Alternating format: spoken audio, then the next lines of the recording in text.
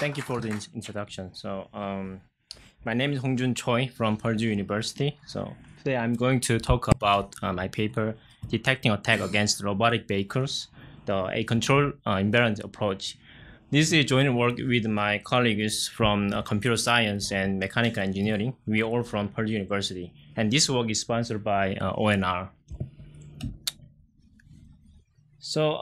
I believe most of you, all of you, know what RV is, robotic vehicles, or the autonomous vehicle. Is very famous recently. So, for example, the hobby drone or delivery drone and the military UAV. Also, the self-driving car and the passenger drone, even the underwater robot.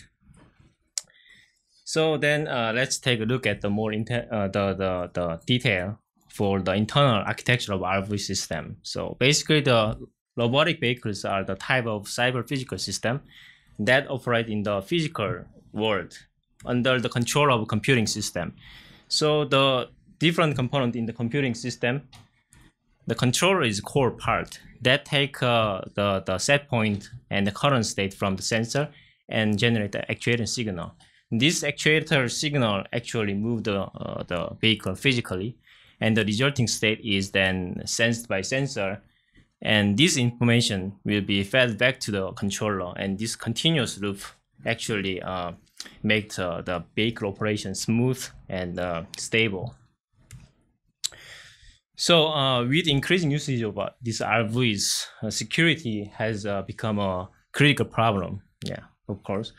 So in the perspective of security, there could be many different attack vectors, not only the cyber domain, but also physical domain. So many the recent and previous work is mostly focused on the cyber domain by using the software defense techniques such as control flow integrity or the memory isolation and so on. These techniques are pretty good to defend the cyber attack, mostly launched through the cyber vector.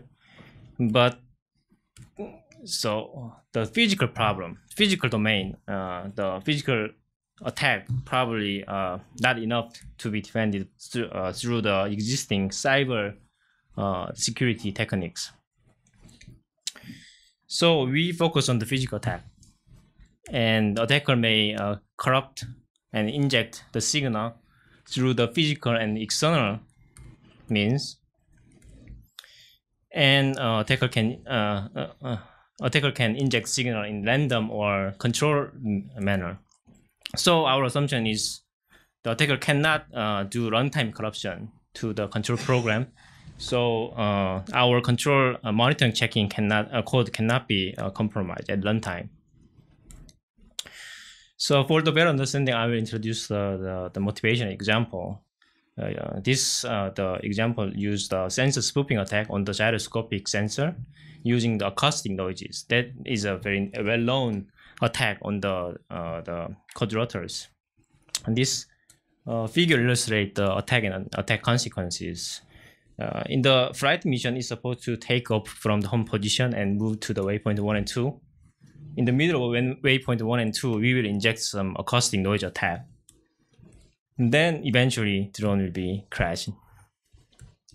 This graph shows the internal change of attitude, the roll angle. After the attack, the measurement will be highly fluctuated and deviate from the expected value. So let's take a look at the attack, how the attack compromises the system internally. So our target is actually the binary executable, not the source code, but for the better understanding, I'll use the source code for the example. So the first one is the main control loop that is a core part of the control program and invokes regularly at certain frequency. And this main control loop starts by reading the measurement at line 3, and then the target value is computed by the navigation logic based on the flight plan, and then it invokes the attitude controller. This is the basic PID based controller. So based on the target value and the current value, it generates an error. subsequent code, will generate the actuation signal based on the error and the PID gains. This actuation signal will be transmitted to the motor or the actuators. So this is a normal operation. However, during the sensor spoofing attack, this angle value will be compromised, and subsequently this value will be used in the attitude controller, and the error, error calculated by a control function will be corrupted. This corrupted value will be transmitted to the motor or actuator signal, actuators. So in the next iteration, the angle value also will not be correctly reported by the sensor, because the sensor will be still in the compromise. So to detect such a attack, we propose the control invariant approach. So actually, we are inspired by the program invariant checking. That is traditional programming technique to detect anomaly of the program by program bugs or some exploits. So like the program invariance, but we propose the control invariance that actually detect the external physical attacks. Control invariance is kind of models. In models, control algorithm, physical property, and the law of physics. So it specifies the system behavior as a set of input, output, and state variables. So in the current state X, given input U, and the vehicle has a next state at time t+1. The output is depends on the next state. So our control invariance can be represented in this state space equations. So it basically specifies the relationship between input, output, and state, current state and next state. So any deviation of this relationship will be considered as anomaly or attack. Let's see the previous example again. And so we will inject some code, invariant checking code, in the middle of main loop. And this main loop predict the next state at runtime. And this prediction will be compared, this prediction will be compared with the actual measurement. In the overall architecture, our state space equation will be the counterpart of this boxed area. And at runtime, this equation will calculate the y value, the model response, that will be compared with the original output. So we may have some questions. So how we can extract the control invariance, and how can we insert that the invariance into the control program? So this is the workflow. So we have a three step to do this: control invariant extraction, and binary reverse engineering, and monitoring generation. I'm going to talk about the first step. So the main technique we use to extract control invariance is a system identification. So which is a mature and well-known technique in the control engineering. So I can say this is a physical counterpart of program reverse engineer. So basically, given the model template and profile data, SI try to find best fit model. So here, basically SI requires two inputs: the model template and input and output profile data. So model template consists of two main components: dynamic template and control template. Dynamic template is the specific vehicle independent, but control template we use PID control to approximate advanced the real controller. Based on these two inputs, the system identification try to find best matching coefficient, because the previous template has unknown parameters. Then this instantiated equation will be transformed to the state space equations. This resulting ABCD matrix is actually instantiate our invariant model. In this process, I want to emphasize that our approach is very generic because we use the same dynamic template for the same type of vehicle, and we use a general PID control template to approximate the complex one. So this allows to avoid manual per-bake control model generation. So we extracted the control invariant model in the previous step. So in this step, we will get information about to instrument our control program to insert our control invariant code. Here is the example call graph of the control program. So among these subroutines, to insert the monitoring code, the first step is to identify the location. So observation we use here is control loop is regularly triggered with a certain time rate.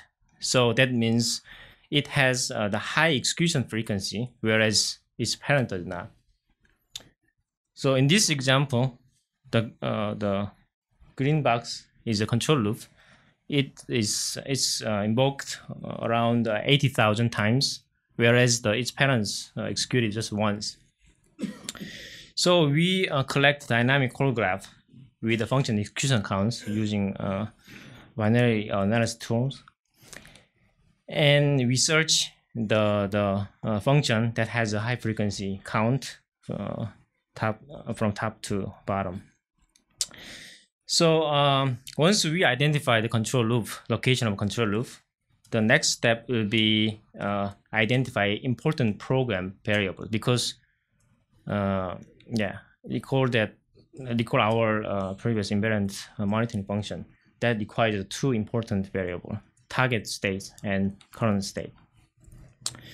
So then how we can identify those memory location of corresponding variables?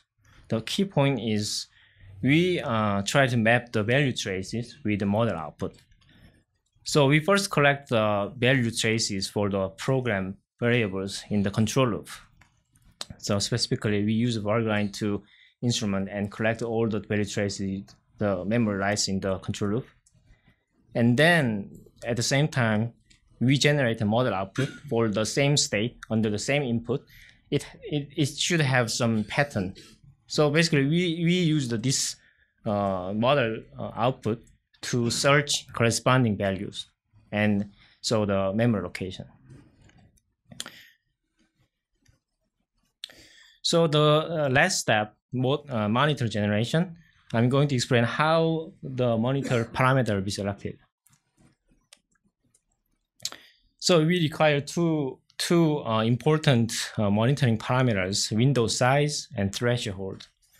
So our framework will provide a guideline to select the proper value systematically.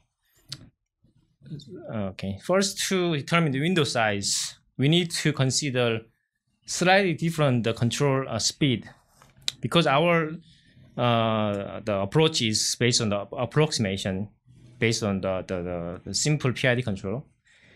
So in this graph, there are two time sequences from real and model under the same mission.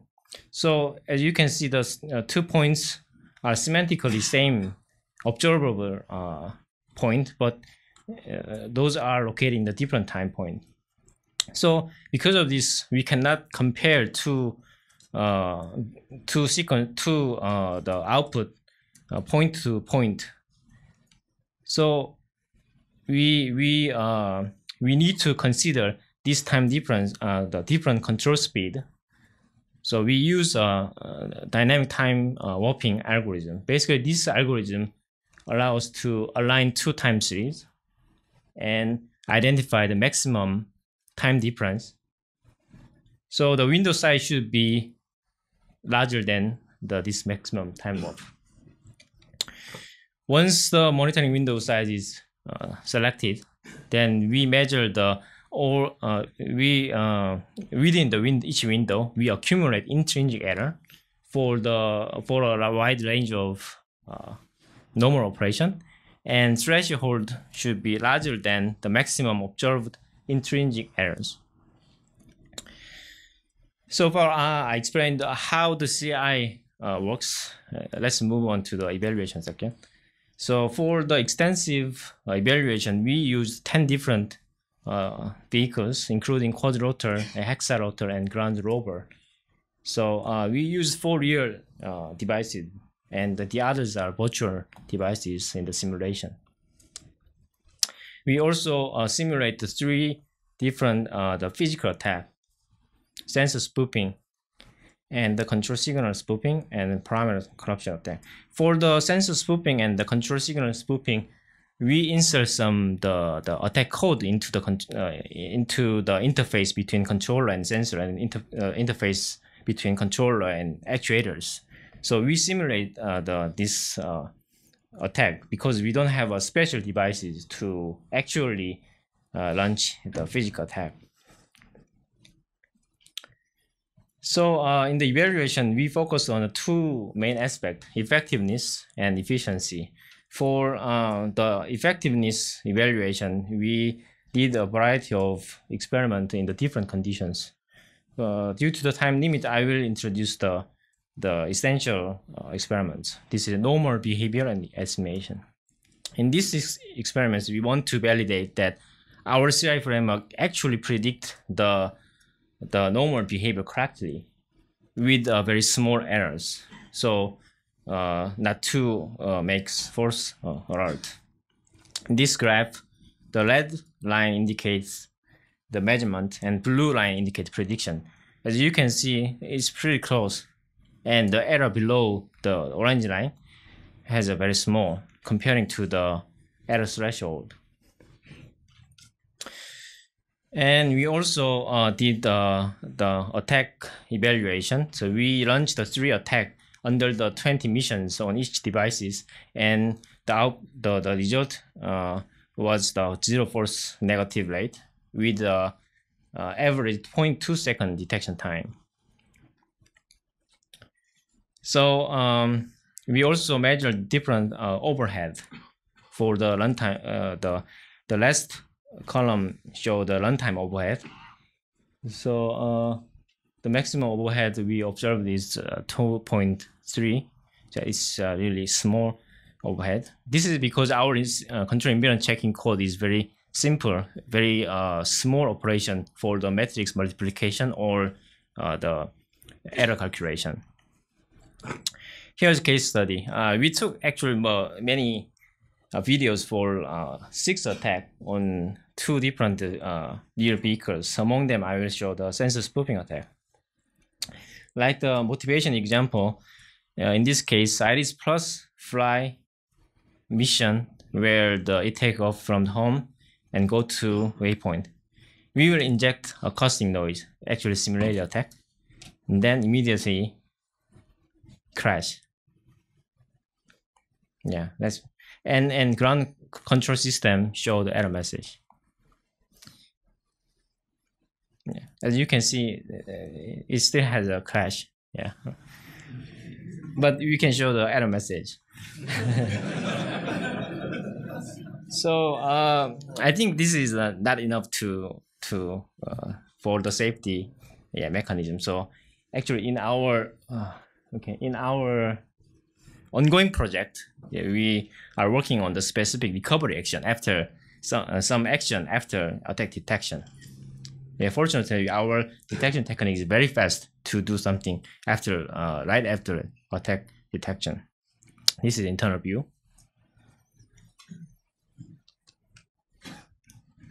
So these are related work. So in conclusion, we propose another physical attack detection technique for the robotic vehicles. So our CI framework is very generic, using the system identification and common model template. And our approach is software-only approach without the hardware redundancy. And our technique can be applicable to the binary executable without any source code. And in the evaluation, we have shown that the high detection accuracy with very low runtime overhead. Thank you. That's all for today.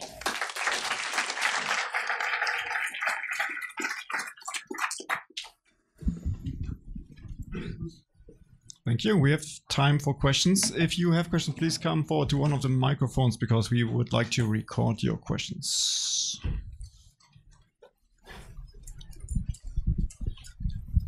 Hello.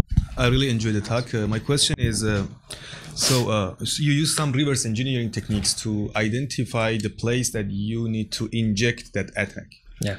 I just as wondering, did you think about some hypothesis testings instead of reverse engineering? And another one is can you rephrase the first question? I don't understand. My first question is, instead of reverse engineering, you just use some hypothesis testing solutions, because it's at the end of the day, it's kind of a stochastic process. You just use some hypothesis testing to figure out which point you need to inject the data. And the other one is the threshold that you use should be bigger than the threshold of the original data, right? Is it? I just want to confirm that I understood it correctly. Yeah, I will answer for the second question first. Yeah, okay. We use threshold to come up with the intrinsic error because our approach is basically the approximation. So always the intrinsic error will be always exist. Yes. Yeah. Sure. So we have to cover. You have to distinguish this intrinsic error and actual inflicted error caused by attack. So that's why we use threshold and window. Yes. And for the first question, we use a binary reverse engineering, right, to identify specific location. But we use the important the aspect of control program, because most control program has a similar control, similar architecture. The closed loop, it continuously sense the environmental value from the sensor and generate actuation. So that means it has the high frequency. So we use that point. And so any control program has such a property. So I can apply this back to the another any the similar pattern. Yeah. Okay. Thank you. Yeah, thank you. Hi, this is Peng Li from Baidu X Lab. Very nice work. So from your introduction, I think it's a kind of a dynamic strategy, right? You instrument the environment and you compare it against the expected output with the real output, right? Right. So based on your experiments, so because in the program analysis field, we usually use some, for example, code coverage to measure, okay, how much percentage of your input can cover the target. So, I mean, based on your experiments, how did you do this kind of measurement? You mean your input can cover how much percentage of the possible behaviors? Yeah. So the main difference from the general approach is we use a model template. Actually, model template constrain the dynamic system's behavior, right? So the model template has only unknown coefficient. So the input we use is only used for to identify the coefficient. So that's the main different point. So we don't need a bunch of data to model the entire system because we use a model template. Okay, so so your strategy could cause the false negatives, right? False negative, yeah. I see. Yeah, because of in the extreme case, the very strong wind, we might consider it as the attack. Yeah, that might cause some false negative. Yeah, sure.